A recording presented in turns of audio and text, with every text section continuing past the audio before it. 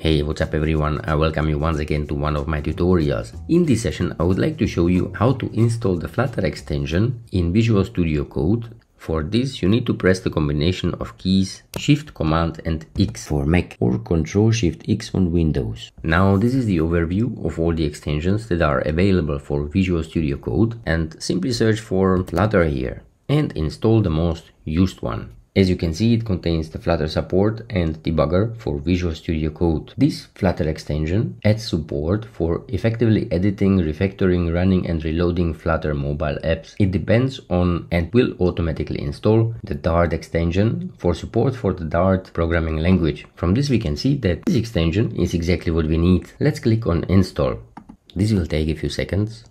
And now my new Flutter extension is installed. Thank you for watching. If this is the first time you are watching one of my videos, don't forget to subscribe. See you soon.